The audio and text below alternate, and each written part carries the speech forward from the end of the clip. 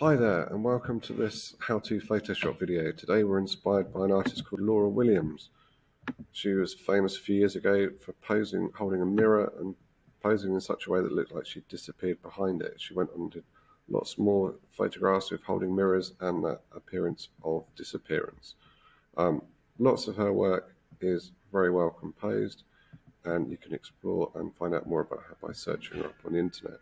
So this is what we're going to do. I've taken two photographs. There's a picture of myself holding a mirror, and I took a picture of exactly the same scene without me in it, apart from my shoulder.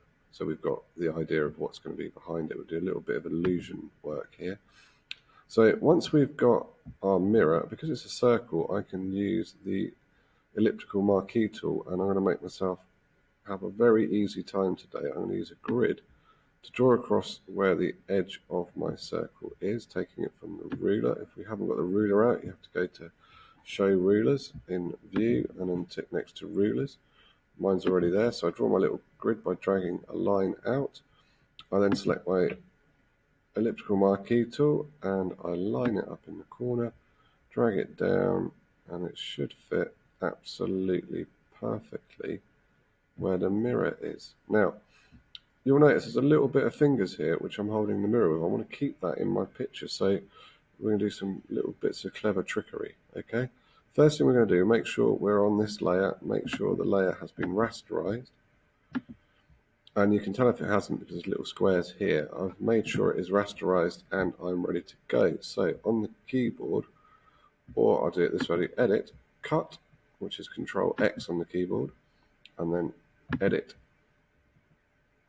paste, and there is the piece of mirror. I'm going to line it back up exactly where it was before I go any further.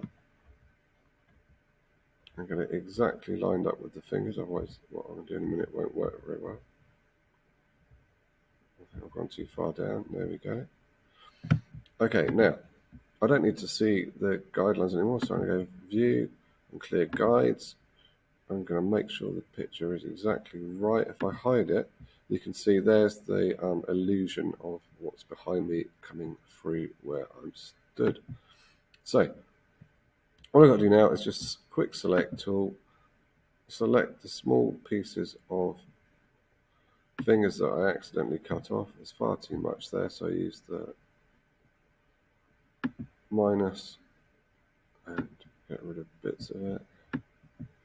It's going to be one of those days where it doesn't go perfect first time. So click there, that's what I want. So I'm just going to Control C, Control V those onto a new layer and then hide that layer. Make sure they are exactly where I want them. Yeah, look at